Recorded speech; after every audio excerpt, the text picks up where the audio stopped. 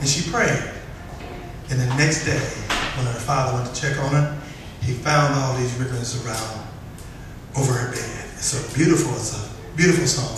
Carries a very good message. It was arranged for us again by Mr. Tim Tyler out of Omaha, Nebraska. And he sent it to me and said, you got to do this one. And I agree with him. It's a beautiful song. I want you to listen to Scarlet Ribbons.